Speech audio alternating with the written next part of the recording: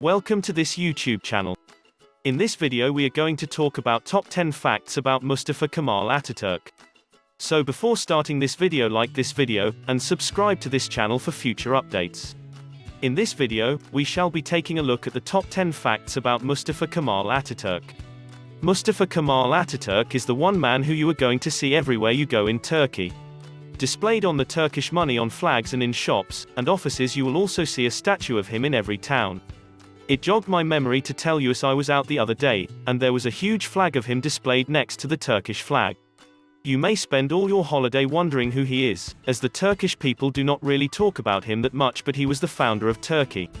Number 10. His title is the father of all Turks, Kemal Ataturk, Turkish, Kemal, father of Turks, original name Mustafa Kemal, also called Mustafa Kemal Pasha, born 1881, Salonika, Greece, died November 10, 1938, Istanbul, Turkey, soldier, statesman and reformer who was the founder and first president, 1923-38, of the Republic of Turkey. He modernized the country's legal and educational systems, and encouraged the adoption of a European way of life with Turkish written, in the Latin alphabet and with citizens adopting European-style names. One of the great figures of the 20th century, Ataturk rescued the surviving, Turkish remnant of the defeated Ottoman Empire at the end of World War I.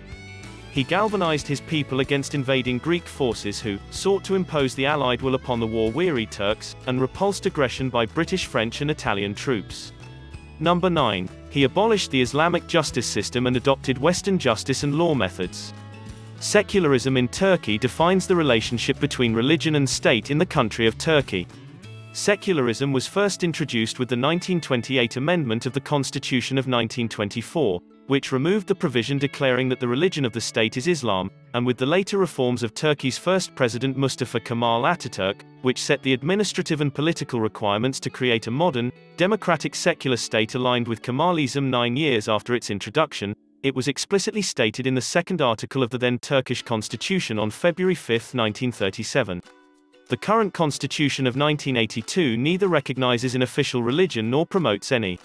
The principle of Turkish secularism, more to the separation between state and religion, and Ataturk, as a Turkish intellectual, sought secularism as a principle of state modernization, and progressive ideas which included not only political and government life but also the social and cultural environment of society, which was still dominated by superstition, dogma and ignorance.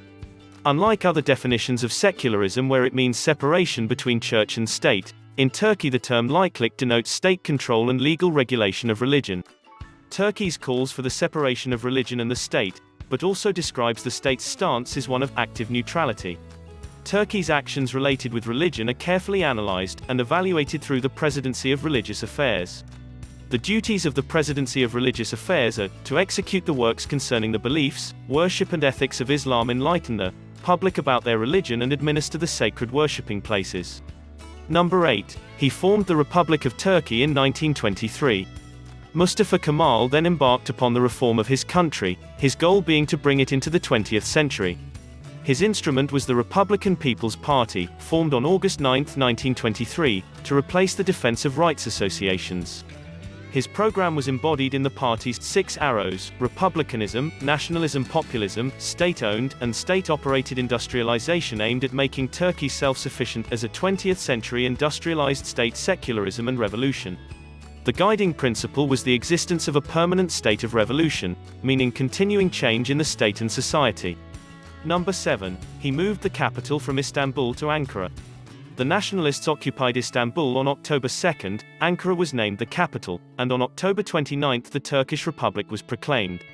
Turkey was now in complete control of its territory and sovereignty. He then assumed the role of commander-in-chief with total authority. He defeated the Greeks at the Battle of the Sakarya August 23 to September 13, 1921, and initiated an offensive, August 26–September 9, 1922, that pushed the Greeks to the sea at Izmir. With Anatolia rid of most of the allies, the GNA, at the behest of Mustafa Kemal, voted on November 1, 1922 to abolish the Sultanate. This was soon followed by the flight into exile of Sultan Mehmed VI on November 17. The Allies then invited the Ankara government to discussions, that resulted in the signing of the Treaty of Lausanne on July 24, 1923. This treaty fixed the European border of Turkey at the Maritsa River in eastern Thrace.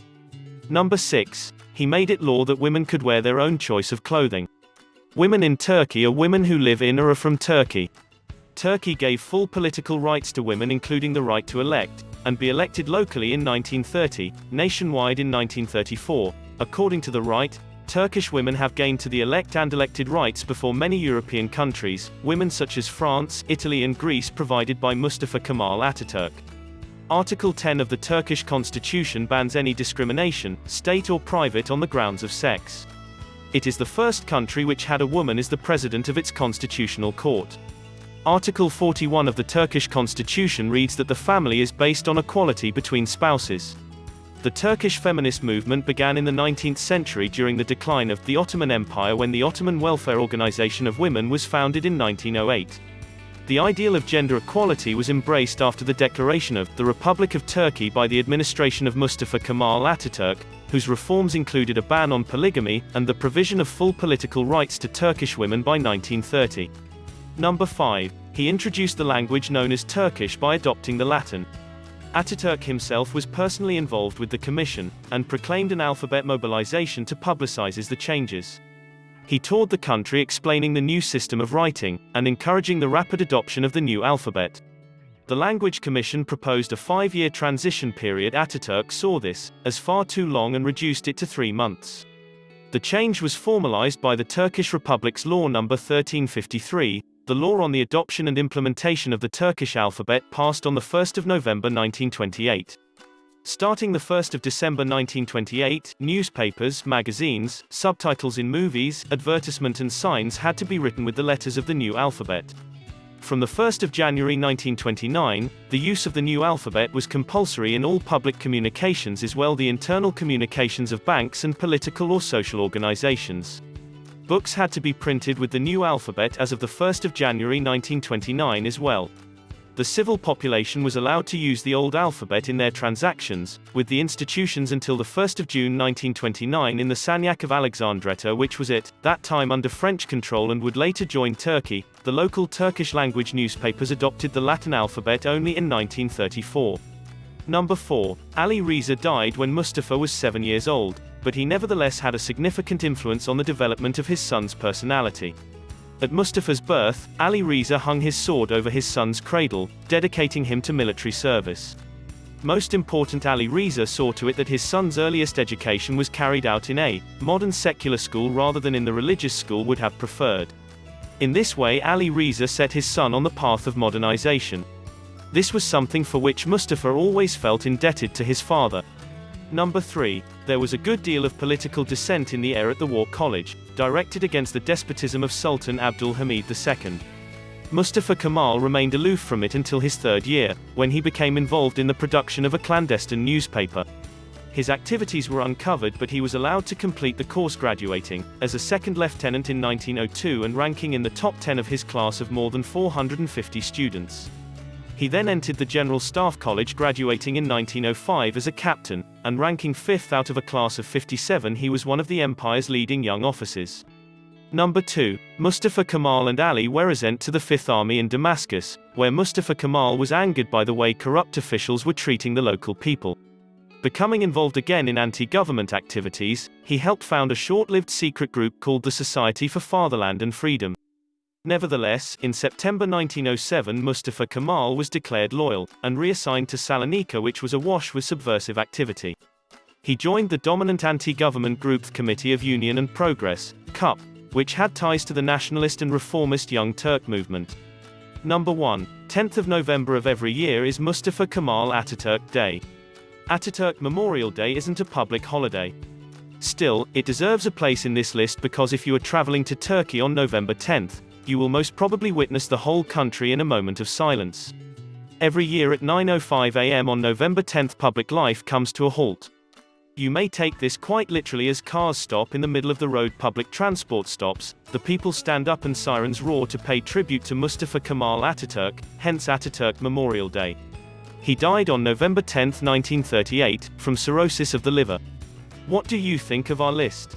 Which of the following facts in the list you find most amazing? Do let us know in comment section below. If you enjoyed this video and want to hear from us again, be sure to hit that subscribe button before you go.